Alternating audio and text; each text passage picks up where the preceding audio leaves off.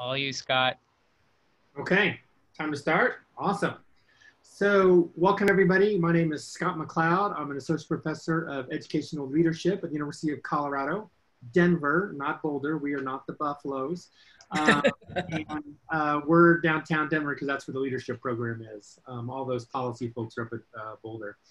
And absolutely delighted to get the opportunity to play host and moderator today for this wonderful conversation. We have some phenomenal experts who are going to introduce themselves real quickly here, and then we're just going to launch right into our discussion. So welcome to Inspiring Agency in Disruptive Times. So Anindya, why don't you start? Sure. My name's Anindya Kundu. I'm a sociologist of education. Currently, I'm a senior fellow of research at the City University of New York at LMIS, where we assist mission-based organizations who work in the workforce or higher education environment to help vulnerable and underserved populations strive for social mobility. My own research is around the context for student achievement, social and cultural supports that help underserved students from disadvantaged backgrounds thrive. And so that's kind of what this whole book is about, is to think about how the agency of students who come from challenging backgrounds can be fostered in educational environments and the collective role we can all play in helping that happen. And so I'm really excited to talk to this amazing panel of experts around educational leadership who I all believe have read the book and are happy with it so far. So that just means a lot to me. So thank you all for joining me today. Maurice, you're up. Hi, everyone. Maurice Swinney, Chief Equity Officer for Chicago Public Schools, former high school principal, assistant principal, instructional coach, and teacher. I'm entering my 20th year in education. It's all about equity for me, in particular racial equity. How do we ensure that those who are least served or underserved are getting the right access to resources and opportunities? And definitely glad to share space with these great people. Awesome. Thank you so much. Lisette? Hi, how are you? First, my name is Lisette Nieves. I'm the Director of Educational Leadership and Policy Studies at NYU, and recently published a book on workforce and looking at college and career pathways and disrupting the kinds of divides that we often think about. So agency is central to that as well. Another thing is that my passion and interest is really looking at equity, but making sure that we really include a strong class lens around that as well, intersectional level of class with that. So I'm excited to be here in India. Thanks, Lisette. Go NYU. So we mentioned a couple books here. We should probably mention that our discussion today is centered on India's new book, The Power of Student Agency, and somebody at some point will throw a link in the chat space for that. And if we can get Lisette's book in there too, that would be awesome. So that you all can track those down and investigate further. That would be great. Definitely. And I guess I didn't mention sort of my own intersection with this concept of agency. Although I'm a professor of school leadership, I spend an awful lot of time with instructional coaches and classroom teachers and principals and anybody else who wants to be an instructional leader, thinking a lot about learner agency within systems and how do we hand over teacher-directed and system-directed classrooms and give kids the opportunity to really self-direct and control and own their own learning pathways in ways that allow them to thrive. So that's kind of where my piece of all this is. So since I get to lead us off, Anindya, I'm gonna twist our first question a little bit. So on page 64 of your book, you have this wonderful quote from Tyreek, I think his name is, right? And he says, "They say that you can lead a horse to water, but you can't make it drink." But scarier is when you lead a horse to water and they say, "What water? I was the horse who didn't see the ocean in front of me. Not a conscious decision. I was ignorant to the fact that what is in front of me was water." I used to be a middle school teacher in a high poverty middle school in Charlotte, North Carolina. And Charlotte had this wonderful program in the city where they would bus kids from subsidized housing neighborhoods to the ocean a few hours away. And even though it was just a few hours away, most of the kids had never left the city. And I always marveled at how excited my kids were to come back and talk to me about what the ocean was really like. Nice. Right? Because they had read about the ocean, they had seen pictures of the ocean, they had maybe even heard and seen videos or movies of the ocean, but they hadn't experienced the ocean. Mm-hmm. So that quote really resonated with me quite a bit. And I wonder if we can attach that quote to your concepts of student agency. When you talk about student agency and you think about this quote from Tyreek, how do those come together? Awesome. Thank you, Scott. I knew I picked an amazing moderator. You're making me think on my feet here. And you also found one of my favorite quotes from the book that I think really highlights that we want education to be a personalized learning experience for all of our students, for them to be able to demonstrate their agency. And that implies really understanding who they are as a person. It implies respect for their humanity. But most importantly, in this context where educational disparities are so polarized, it implies acknowledging their background, to be able to think about how to scaffold the opportunities for them to then notice that this is water, this is an ocean, and that ocean is also equally belonging to me to drink at.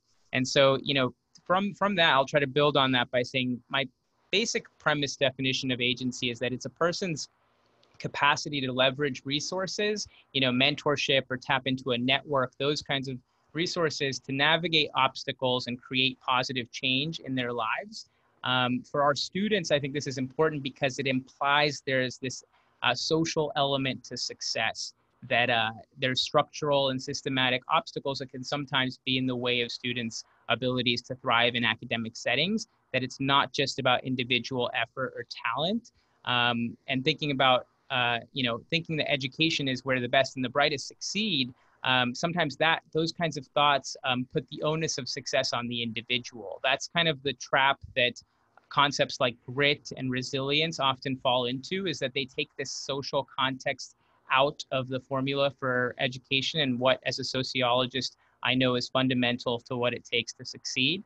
It's implying that the environment is just as important as, you know, nature. And so a related educational leadership or educational justice, topics that are dear to all of us, you know, the belief that all students are deserving of a quality education, and then working to create the systems and cultures that can allow for that. I think those ideas benefit from a more holistic view of success in order to foster equity. And so agency implicitly acknowledges the opportunity gap. It almost encourages us to not use the achievement gap, something that we've all been culturally conditioned to use, but the achievement gap kind of furthers our own thinking that the onus of success falls on the individual. Thinking about an opportunity gap makes us realize that things like a student's birth zip code or their parents' level of education are incredibly important, if not more important than the school a student even attends. You know, during COVID, we see this because we know that not all students have access to internet access, which is keeping them from doing vibrant distance learning that more privileged young people are able to partake in. And so thinking about the opportunity gap, I think, is crucial in helping us realize that there are limits to education, but that there are also possibilities. And so agency is thinking about the potential that students have to succeed, forces us to think away from implicit deficit perspectives of you know, not those kids. Sometimes not those kids mentalities of education are, you know, a product of a school or teachers being strapped for resources. And those ideas can sometimes be normalized. So to flip that, to kind of help uncover that all students are brilliant, like Tyreek. Tyreek is the quote you read. He was a student who was incarcerated, and it wasn't until his prison experience that he tapped into education because someone took him under his wing and was like, listen, you'd be a great mentor for these younger prison detainees who are coming in because they look up to you. So you should be a mentor. And in mentoring them, Tyreek realized, you know what, I should also take more classes. I should take these college level classes. And that's how he started to see the water. And it really came from this cultural competency of that mentor noticing a hidden form of giftedness in him and encouraging him. And so those are the kinds of participants that I profile in my book, The Power of Student Agency. 50 people who have come from extremely difficult, challenging backgrounds, but become professionally and academically successful to make the case that success is possible and we should all believe in the success of all students, but that there is a collective role that we all can play in helping to create the systems to allow that to happen. Cool. Lisette, Maurice, thoughts, comments, reactions at this stage? What's in your heads? Yeah. Go for it, Maurice. I'll go right after. I immediately thought, you know, I'm only about a year and a half, almost 2 years out of the principalship. And what was coming up for me just now was there are so many things that young people have to deal with. Like somewhere in the book, you talk about happiness as like being dynamic, and how young people were wrestling, like, what does that mean? And what is that? And all I could think about, what has happened to our young people, that those sort of natural human elements of who we are so hidden, and space has to be created for young people to see actually the mentorship quality or the leadership quality that Tyreek had was already in him. And that there were people to support what that evolution is and was. And so now he gets to start to thrive, and that he finds happiness and joy in that. And it creates, and I'm glad you pointed out, like, the sort of shift from grit to, you know, really agency, recognizing that sometimes grit can be associated with assimilating into a particular culture. Like, how do I continue to just do well in this structure and not recognize that racism, racial discrimination, sexism, xenophobia, all of those things can be contributing to what's causing young people not to thrive. So, great. Hi, I think what excited me about the book, and some of it was a bit nuanced in there, was this idea of agency being something that, for me, includes a definition of dignity, includes a definition of what someone is bringing to the table, right? So often in adult learning concepts, we understand and accept this level of identity and what they bring to the table. It's a dual learning. We rarely do that with high school, junior high school, early, right? And so agency to me implies this kind of visibility of dignity and implies this kind of asset piece. And so I appreciate that. I love your definition. What I would say it's so important is that we also use an equity lens in deconstructing how we talk about resources, right? So often, but you bring this out with Tyreek and with others, when we think about resources, they have to be seen as assets in our young people. That includes if they work outside of school, that's an asset, right? That includes if they have responsibilities with their families, that's an asset. And so often through these other lenses, that's where our young people become invisible, right? And feel like they can't exhibit their agency. So I wanted to bring those forth because that's a greater expansion in a way, but what inspires me about the work you're doing too. Awesome, thank you. So Maurice and Lisette, we're gonna get to some of our primary questions for you that we have on our show notes, but I wanna circle back around to this idea of opportunity gaps and systems, right? You know, I'm also a systems guy. And so, you know, it's one thing to think about this idea of student agency and opportunity gaps within the context of, you know, soulless, heartless, fateless, faceless society, right? Cruel and uncaring. And we throw you out into the world and you have to navigate your way. But it's a whole nother thing to think about that within the context of schools and universities, which, you know, would get offended if we said that, you know, they're not all about student agency and empowering kids, right? I mean, we have, you know, tremendous, you know, hundreds of thousands, maybe millions of, you know, P-12 educators and university educators. Like, what are you talking about? Of course we're about student agency. Of course we're about student empowerment. You know, our whole function of our, you know, university system or our school district or our school is about giving kids agency and empowering them to be successful in life. And yet it doesn't feel like it's quite happening. So what's going on there? Oh, I'm going to jump in on that one. What's happening there is that it's still done within an institutional paradigm where one is seen as the expert and the person who is distributing the power of intellect and knowledge to one who's the recipient, right? And so when I use the term dignity, and what I love about Anindya's work is there's this implicit kind of true power sharing that happens in order to see the young person for who they are and what they bring to the table. And I think this even happens not even consciously with a lot of teachers. I think the other piece is, I will say this, When you are a new teacher, so many are obsessed with, and I'm dying to hear from Maurice on this too, what? Classroom management, the idea of control, the idea of having people in their place, right?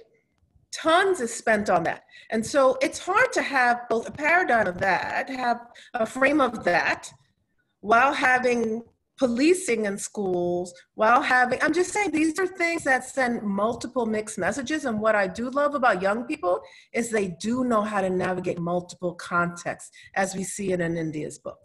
And when they navigate them, they know which context, how they have to show up in. And they show up in as the passive recipient in contexts where they know they cannot be truly seen for who they are. Right. Beautiful. Yeah.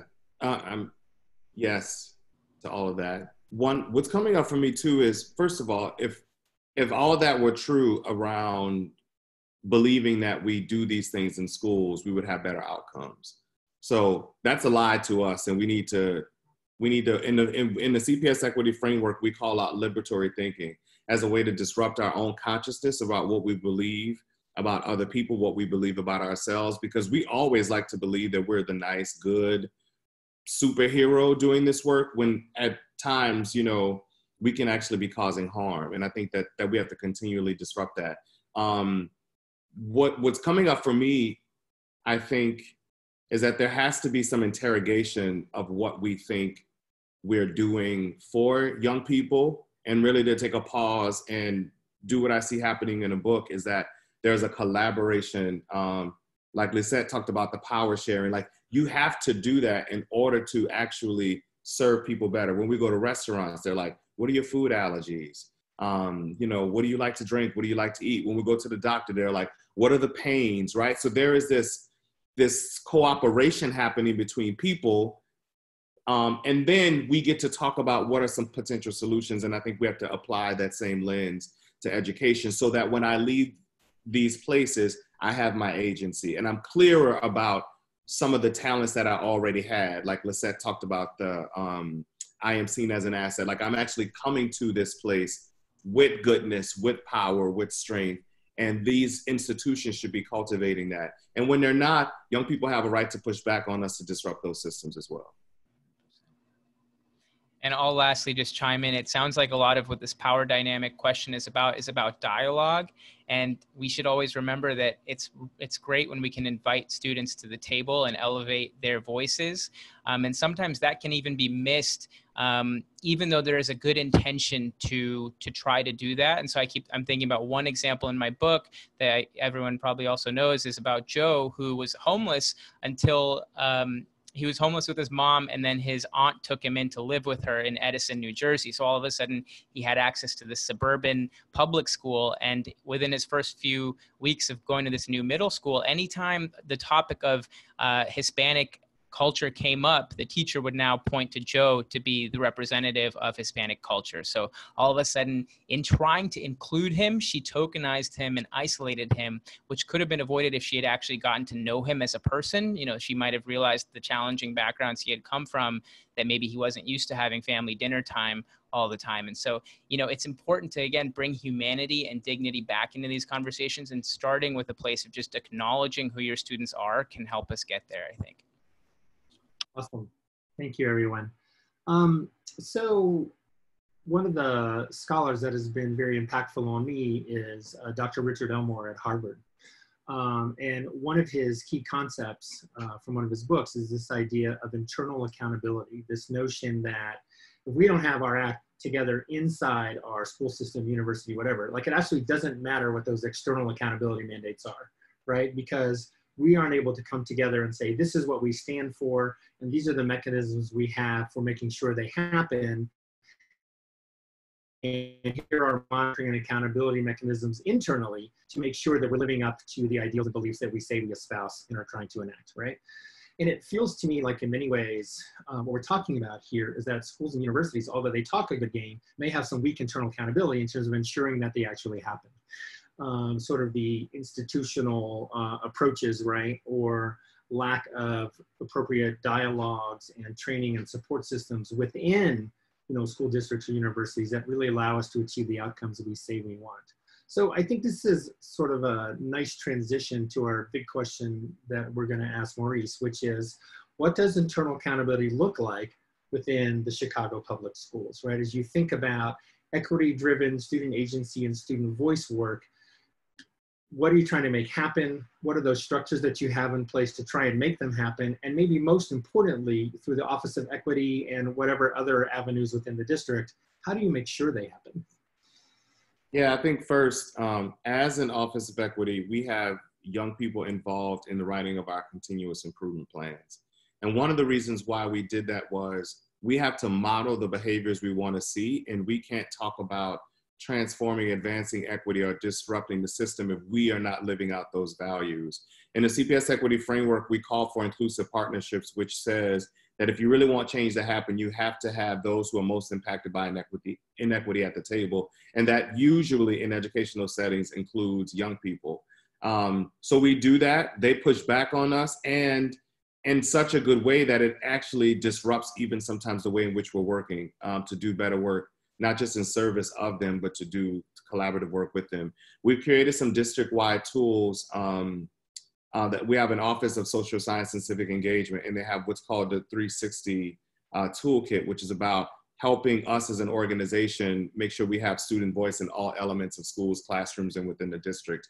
And that is helping us to actualize, like, what does a principal do? What does a teacher do to cause that in schools? We have student voice committees throughout the district. Dr. Jackson, our CEO, has a student voice committee as well. But I think one of the accountability pieces, the framework is still relatively new. And what we recognize is this co-design process is going to have to be ongoing, and we're going to have to learn and iterate with young people together. I'm actually reading a book, a workbook called Fumbling Toward Repair. And it's really helping us to think about, like, what ways might we cause missteps or cause harm, and be able to heal from that rather quickly, so that students are not only engaged in the process, but the things that are designed to be working for, or that should be working for them, are actually going to help to work for them. So I think those are some of the, like, broad strokes for the work. But our students right now in the district are asking for big demands, and we're still wrestling with, how do we do the right transformative work in the district to do that? So I also want to, like, to your question around institutions assuming, I don't want to paint us as perfect, but I do think we're making progress on that overall. Cool. So let's open that up more broadly and say, the key word that I think you mentioned, Maurice, is together, right? And it feels to me that most school systems and often universities are pretty resistant to this idea of together, right? Why are we so hesitant to give kids, young people and, post-secondary students more voice in their own learning? Well, oh, Scott, that's always such a simple question. I think that one of the big things, and first of all, just the fact that Maurice is on this panel, the role that he has, says something about a vision and a commitment to see this, right? The other things are that so often our young people who have the least power in the system are the ones who experience what I call the trickling down piece of feeling like they're not connected, right? If you don't inherently have a collaborative structure, how can you assume that every level is going to recognize the dignity in the other level below them if there's a power structure? So I think we can't ignore that.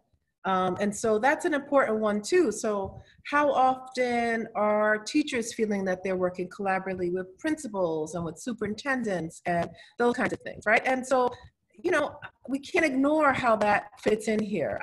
I would say that the other piece about it is that the fumbling through change, I haven't read that book, but doing a lot on org theory, is that I was just talking to a principal who was one of my doc students, and he said that when I moved forward, when we had to rethink our school, was when we had to collectively mourn the harm that we perpetuated, not even consciously. And that is very deep. We can't act like that's something you dismiss. How many people have the trust and vulnerability in a collegial and work environment to do that, to then expand. So I just push that forward, which I think that doesn't mean we cannot have that, but there are things that have to happen before there.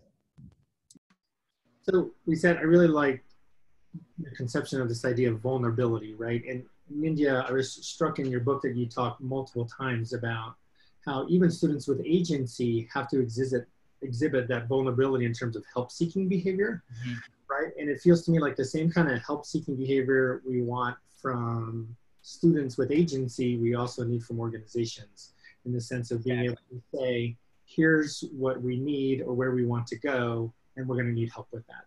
You nailed it. And I think that question of help-seeking behavior, especially going both ways, now is the moment to really acknowledge that in all of the different things going on in the world.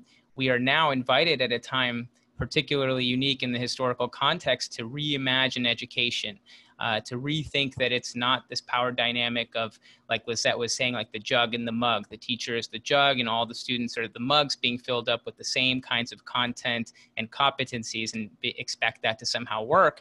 And in this new environment, especially with social unrest going on, we have to understand again that students and young people they're at the table too. They're perceiving everything going on, and they have very important valued experiences and perspectives, and these are teachable moments, but they're also learning moments for them. So how can we create dialogue that allows them to have a seat at the table? Because, soon we're going to be in our, older years, and they will be the ones in these positions to make and push forward policy changes. So why not invite them to the table now? Awesome, thank you. Lisette, we've been talking a lot about sort of schools and universities so far. That's kind of the way I framed it. But I know that you also have been thinking about this concept of student agency within the broader sort of workforce and workforce education and preparation lens. How does this play out in that arena? Well, how it plays out is that so often, because there may not be collaborative structures in schools, it's actually through working where young people experience their first sense of agency. Because what it says is, I'm getting paid the same way as someone else is getting paid. And there is something of this kind of pride that can happen that can only be built through work, that I believe is part of a developmental identity for young people, which is why when we don't acknowledge that work is central to so many young people's lives and we see it as a distraction, we're really missing that they have always been managing multiple contexts, and we should be championing them for that. And so that's how it fits in here. And I would say with Anindya's book, and I think one of the things that I love is that his notion of agency challenges this piece of the charity engagement with young people, right? Which is, if I show you that I need help with this, you're going to assume I need it with everything else, and I only know how to be a giver. His notion of agency challenges that, says this is a moment in that young person's time. This is not everything about that young person. It is a call to stop, to check yourself, to deal with this as a minute, right? He even uses the example of, if so-and-so needs more resources and they're working, it's not seen as a negative, right? So for me, in thinking about that, and I say the same thing happens with college students, right? I have seen people say, oh my goodness, you have to help support your family. You're contributing to a family wage, which I do not think is a bad thing. We need to make sure you stay at a community college, right? So there are ways that we have undermined and made assumptions that overlap with class and race, where we actually strip people of their agency. So that's how. Yeah, thank you for bringing that up, because what I like in the book, it talks about like youth networking. And this actually triggered my thinking around, people talk about young people in gangs, but I say, gangs are families and they're networks. And if we want young people to have different types of networks and experiences, we need to be providing that.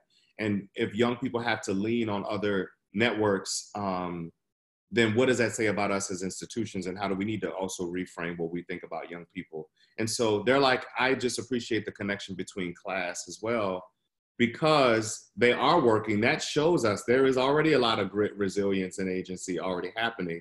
And how do we acknowledge that and then continue to build on that? And even support, you know, if there are opportunities where they could work less, if there are some economic capital ways in which, you know, we can invest in young people while they're going to school, that would definitely be a plus.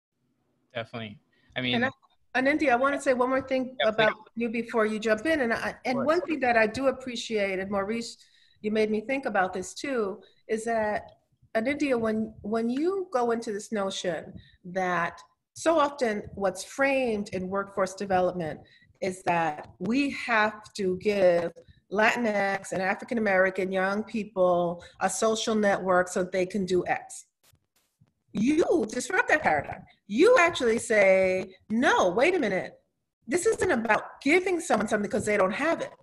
It's about they already have that and they're building on that. And I think that's radical in the literature. I will tell you that right now. For so many people right now, all the workforce discussions are about assuming that particularly people of color don't have their own networks. And they do. That's a false assumption.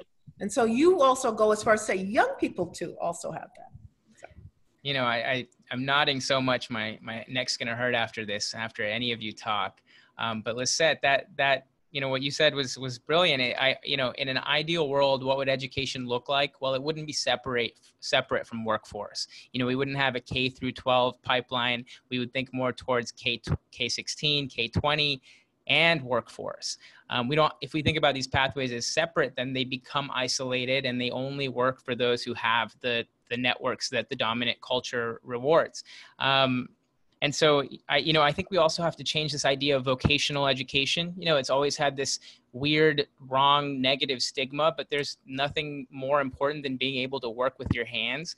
And most of the participants of my sample went to an associate's degree as a pathway to a traditional four-year college. And first of all, we can, another whole conversation for another day is whether or not four-year college is necessary for everyone. But there's something to be said about understanding that people's educational trajectories can look different, and how can we acknowledge that each of those allows someone to bring something new to the table, especially when they're going to be working someday. Now that I do a little bit of workforce research, the biggest irony that I'm finding in the research is that employers always have all of these requirements, right, about what are their requirements for entry-level work. But only through working do sometimes people pick up those competencies. So it really requires them to come to the table and be willing to take a young person and train them and understand where they're coming from and do a lot of internal work, do a lot of cultural reframing to become more inclusive. You know, giving someone a job is not supposed to be a hand out. It's more of a hand up, but it's also an acknowledgement that you're now joining our organization. This is going to be a collective culture. So how can we do this work together? And those reframes are things that we need to now start doing together. We have to realize that it's not just education, but it's education and workforce. And I love the thing that you and Maurice both said is that there are so many ways in which participants of the book showed gifts and competencies. Like Joe, who I was talking about, was taking care of his sick sister, going to school, trying to find housing for him and his mom that night. Those things aren't showing up at class when he's in class and the teacher's about to call on him. So, you know, how can we understand that giftedness shows up in multiple ways? I think that's a question we can keep asking ourselves to build more inclusive learning environments. Y'all, we're doing an awesome job in this conversation. I'm just saying it right now. So we got about 10 minutes-ish left. And so I'm going to ask each of you to describe maybe one of your favorite examples of student agency in practice. And while you think about that, I'm going to yammer a little bit myself and give you some lead time. And Anindya, I loved the focus in the book about the positive approach that you're taking here, right? Like, let's get away from these deficit mindsets. And as you said on page 110, let's talk about possibilities, right? Instead of wondering about all the reasons why students with fewer resources can fail, why don't we look at the many ways in which they can learn to thrive? And how do we best reach them, even if, you know, as institutions or systems, our capacities may be limited somewhat. And I think one of the things that has been most inspiring to me in K-12 education over the last decade and a half has been the rise of these project and inquiry-based schools and networks of schools. And, you know, we're finding some really phenomenal ways to give kids agency and voice and connect them with their communities and workforce and so on. And, you know, whether that's, you know, passion and inquiry projects within the school day, whether that's some kind of capstone experience, whether that's community-based service learning, you know, whatever, like there's all kinds of possibilities. And I think about a network like the Big Picture Learning Network, where they explicitly build into their model this idea of student internship. So, you know, every Tuesday and Thursday afternoon, for instance, a student, you know, who is provided a free transportation pass, you know, maybe in the city, hops on the bus, train, subway, you know, hoofs it on their bike, whatever, and gets to their local internship. And have a chance to choose as many as 8 of those over the course of their high school career, because they can do a new one each semester. And what I love about their approach in the schools that I visited is that they've all sent the students out to the internship location, not as free labor, right? Like you're not going there to be cheap, easy labor for the employer. You're going there to learn how to run the place, right? And I love that stance on the work, right? So here I am, I'm talking with a student in Los Angeles, and you know, her previous internship had been in a dog kennel because she liked animals. And, you know, she really loved the business aspects of running your own business and learned a ton about that, but realized that too much of the job was cleaning cages and whatever. And so that wasn't for her. So the semester that I visited her school, her internship was with a dog trainer. And she and I had this phenomenal conversation about sort of, you know, what's the difference between training dogs and training orcas at SeaWorld and the psychological stuff that's happening here, right? And she had just submitted her scores to major universities for 4-year biology programs, you know, and I think the pathway from 1 semester internship at the dog kennel to 4-year biology major, right, at a major university is shorter than we think if we give these pathways and opportunities and we think about possibilities, right? So that's kind of my long run-up answer to my question. Who wants to share an example that you found particularly inspiring?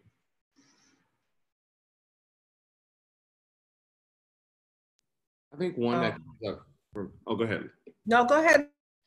I keep thinking about, you know, it's funny not being a principal anymore. It's a different world of not being a high school leader for 12 years. And I keep thinking about this one student who we were looking at student outcomes by race and gender to really figure out how different young people were, what were the performance outcomes. And so we met with different groups and, you know, asked them about their experience in school. And one particular student, his name was Jason. And I remember Jason talking about all of the little ways. He was like, yes, we have a football team, but as a Latino, I want this type of football team. Like, I want soccer. And so all of the guys were like, yes, that's what we, you know, want. Like, we know that there are sports and programs and all this stuff here, but this is what we're asking for. And for us, so I was like, yeah, well, okay, well, we'll do this and come back to me with a plan. And they all came back with a plan, like in 24 hours. And they were like, wow, this is how much the uniforms would cost. This is how much this, this is how much this. We know that we would need coaches and just like all of this great sort of stuff that they had designed. And the only thing that I did was say, come back with a plan. And they did the research to figure out what exactly they wanted. And so they already know a lot of what they want. I think we have an adultism problem that our young people in CPS are starting to talk to us about. Our youth organizations actually do some training and they talk about adultism and how we need to sometimes get out of the way. And so I feel like the more I invite young people into a conversation and give them the space to talk about the things that are important to them, their agency it's right there. It's like a ton of water just starting to flow out. And so we got to keep doing that.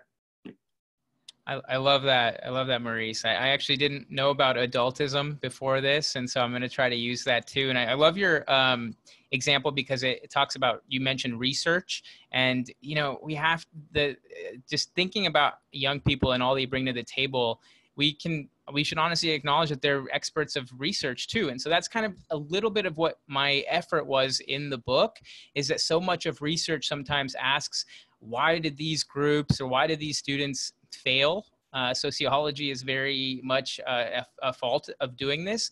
But instead, my goal was to try to learn from them to highlight their voices about how they were able to succeed. So giving them that expertise and trying to learn from them. And I learned so much.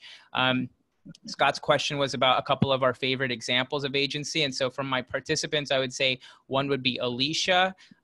She was raised by a single mom, and her mom was an English language learner. And so since Alicia was like 6 years old, she would help her mom do things like talk to a repair person of their apartment, and, navigate these adult roles that are very unique for like a young child. And Alicia, when I asked her, she told me about her GPA in college and how she had a ton of different companies trying to recruit her, but she was going to become a teacher. And so I kind of played devil's advocate. I was like, why are you going into teaching? Why wouldn't you go into something a little bit more lucrative? And then she turned the question back on me. She said, how dare I go into teaching knowing these problems that I faced, a lot of students and young people continue to face. And in the same quote, she said something about everyone is brilliant. So, in the beginning of our talk, I said that, but I was channeling my inner Alicia that, if we believe that every child is brilliant, it forces us to rethink education. And, we might call that radical, but I don't think we really need to.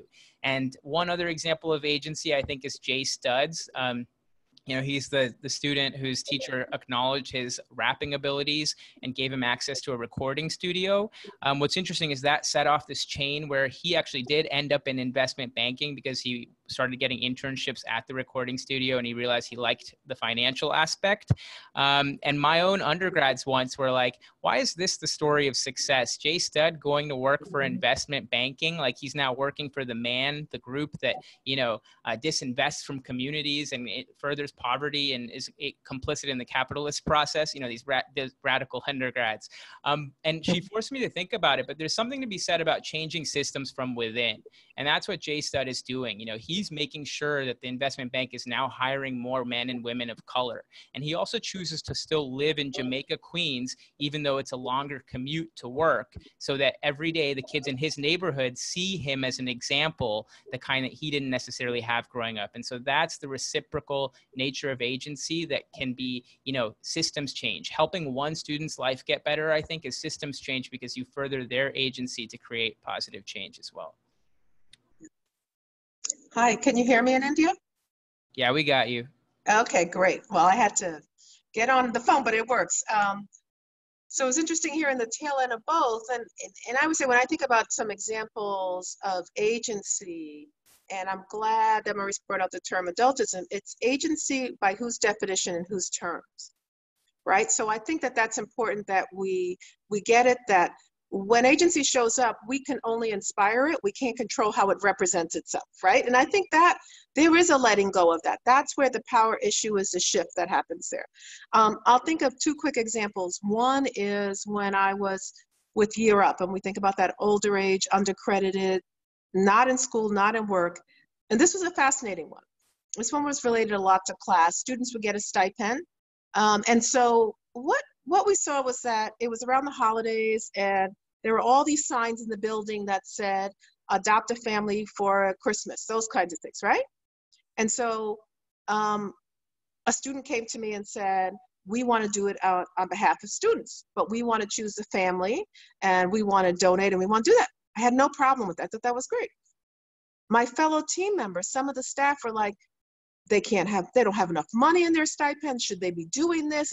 It completely tried to disempower what I thought was very exciting. And they did it on their terms. And this is an example of how when people are placed in boxes, even economically, not even recognizing that the working class actually give much more charitably of their income than other groups, right? And so why wouldn't we see that amongst our young people? And so they literally found a family. They showed up to this family, they adopted them for the holidays, and all 40 of them supported this. And it was a very inspiring thing, but it was a great one to push on class. I'd say another thing that I think is important that I thought was great around agency was that there was this assumption that we all know how to work cross-collaboratively and cross-age and cross-experience. And when I actually saw a teacher ask for help to say, how can I actually do partnership building in a way outside with workforce development and supporting our students, then I know we were on the right path. Because the framework to even be able to have this, we assume people have that. How do we partner? We assume people are trained in that. That's not what people are trained in, right? So when we're talking about collaborative efforts without a framework, which is why it's so exciting to have Maurice on this panel too, is that we see that without that, we are having people stumble unnecessarily. And so one is, I would say this too, where I saw a great agency is where I've seen people recruit multiple young people at one time to be on a board, that they have full voting rights, right? That was an interesting piece around that. And also be involved in the pre-agenda discussion. Then we were talking about really recognizing agency. But many times that's not always the case. And I actually got to see that in a couple of Brooklyn schools. So just want to share that. Awesome. It's awesome. So we're kind of at the end of our time here. I just want to note that again that Anindya's book takes a really positive approach and vibe towards student agency, which is really wonderful. You know, he says right there in the intro that he's defining agency as someone's capacity to leverage resources, to navigate obstacles, and to create positive change in their life. What we're talking about when we're talking about fostering someone's agency is helping them to help themselves. As he said, it's not a handout, it's a hand up, right? And so I think that's a great way to sort of end our conversation, is for all of us to think about how can we foster the power of our youth to help themselves and to walk away from some of these adultist structures and systems and practices that are getting in their way. It's a fantastic book, The Power of Student Agency. Lisette and Maurice, thank you for helping us celebrate Anindya's new book. Thank you guys so much. Conversation. It's available at Teachers College Press, who also hosted this discussion today. And thanks to everybody in the audience for doing this. Thanks, everyone. And we'll also send out some resources at the end of this to people who attended about all the different things we talked about. So just in case. Oh, yeah. Thank you all so much. Thank you, Anindya. Thank you, Scott. Lovely to hear and see from you all. Thank you. All right. You have to hit the stop recording button. Stop recording?